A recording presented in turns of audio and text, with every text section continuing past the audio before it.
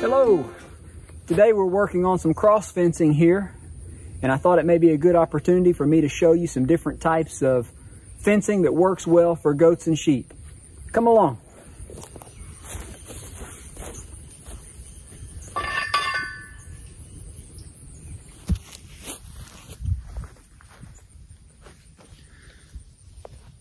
Probably the most common type of fencing that I have on my property is electrified high tensile. I use 5 strands.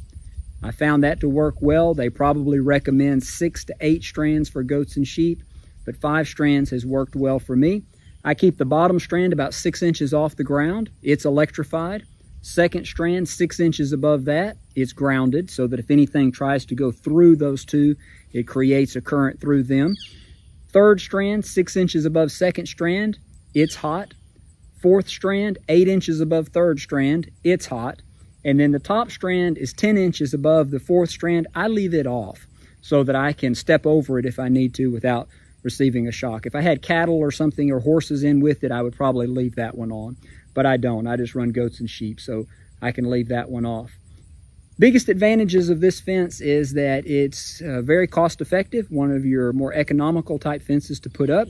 It's easy to install, it works well. It's a psychological barrier more than a physical barrier, so it is possible for something to slip through it if they were not familiar with electric fencing. I've never had goats and sheep do that, and I've never found dogs or coyotes in my pasture, so it seems not to be a problem as far as that goes. But if anything touches it once, it becomes a psychological barrier and they will stay away from it. And so I found it to be pretty effective for predator control. Disadvantages to it is that it's higher maintenance. Because your bottom strand is only 6 inches off the ground, it's easy for weeds to grow up and so ground it out. So you have to keep that sprayed or trimmed. You have to have a good fence charging system. You want to invest in good corner posts. You want them buried deep. You want them concreted in with good bracing. But once you have good corner posts, then you can run your line post as much as 20 feet apart. This wire has spring tension on it, so it's nice and firm, and if something can run into it and it doesn't just, spread apart real easily. If a tree limb falls on it, you can cut that tree limb off and it'll spring right back in place. It won't have a saggy fence. I like that feature of it. Works great when you run through a wooded area where limbs are prone to fall on it. Advantages, it's economical. Works well for predator control, is effective in keeping goats and sheep in. Disadvantages, higher maintenance. You're going to have to keep your fences sprayed. You're going to have to keep your fence charging system operating the way that it's supposed to. Overall, I love this fencing. It does require a little bit more maintenance, but works well, very economical. You can fence in a lot of acreage for not a whole lot of money. Let's go look at some other things that you can do with this electrified high tensile.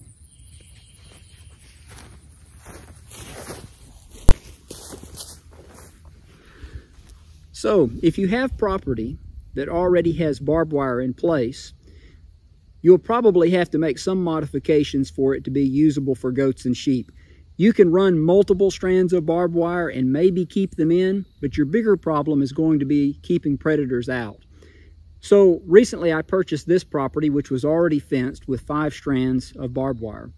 What I did to make it goat and sheep friendly is I moved 2 of the strands of barbed wire and spaced them out so that I could put a electrified hot wire about 6 inches off the ground, 1 strand of barbed wire that's grounded, another strand of electrified high tensile that's about 6 inches above that, and then run my other strands of barbed wire and just leave them in place. Really all it involved was moving this strand and this strand. Same principles as with your full smooth wire electrified high tensile. You have to keep it sprayed, but other than that, it's by far your most economical means of fencing in for goats and sheep if you already have barbed wire in place.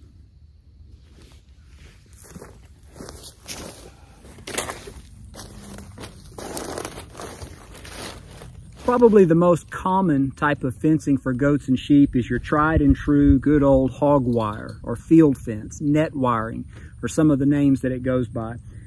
This is definitely one of your lower maintenance type of fencing. If you have goats, there is a stage many times where their horns are just long enough where they'll stick their head through and not be able to get them out. And so you sometimes have to watch to make sure nothing gets stuck.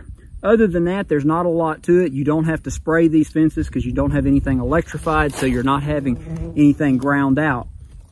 The advantages, they're low maintenance.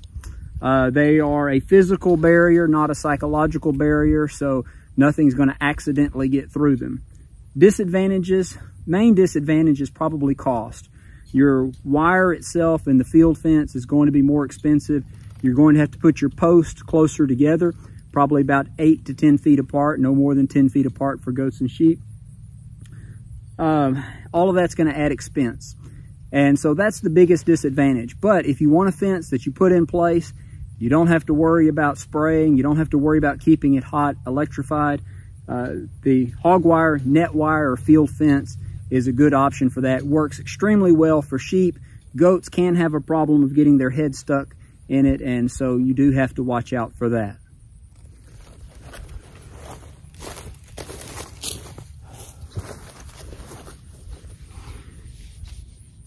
If you want to go first class, you can invest in goat and sheep wire, which has smaller openings, I think the 2 by 4 inch squares.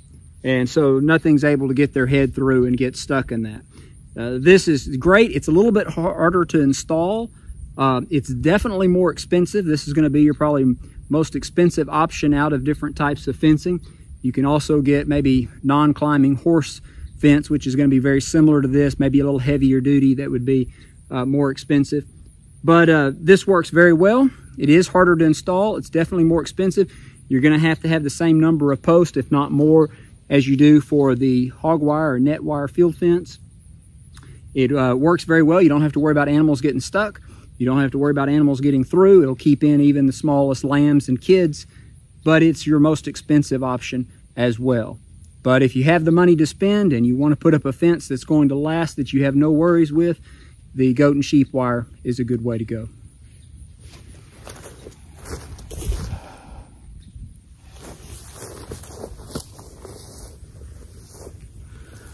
One other option is electrified netting. This is a temporary portable type fencing, and it's really useful in some situations. The stakes just stick down in the ground and you hook an electric fence charger to it, and all of these strands have a thin wire running through them that is electrified. This works really well for goats and sheep if you keep the fence hot. It's easy for this to ground out. It'll sag down and touch something and ground out. So a lot of times you have to mow a strip to be able to set this up so that the weeds and the grass is short enough that it doesn't ground out. You want to make sure to keep it hot. If you turn it off and one of them test it and they realize it's not on, then they'll stick their head through to try to graze on the other side and end up getting tangled up in it, and you can lose some sheep and goats pretty quickly if you do that. So you have to keep this hot. But it's very convenient if you're wanting to strip graze an area, and you can leapfrog your different sections. It is pretty expensive for a roll of this. I don't know current prices on it, but it's pretty pricey, but it lasts probably 10 years or so, and it works well. I really like it for cross fencing a paddock and moving them through the paddock in intensive rotational grazing. It works really well for that. I know people that use this exclusively on their land. They don't have any perimeter fence that's a permanent fence. All they use is this temporary electric netting.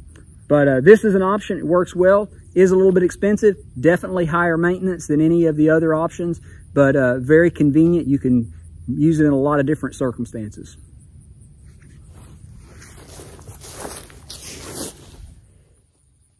So there you go. Those are some different options for fencing for goats and sheep. If you found this video to be helpful, give me a thumbs up, a like, a subscribe if you would like. If you have other suggestions and ideas for fencing for goats and sheep, leave them in the comments below. I know the viewers would appreciate that. Thanks for tuning in. Happy farming.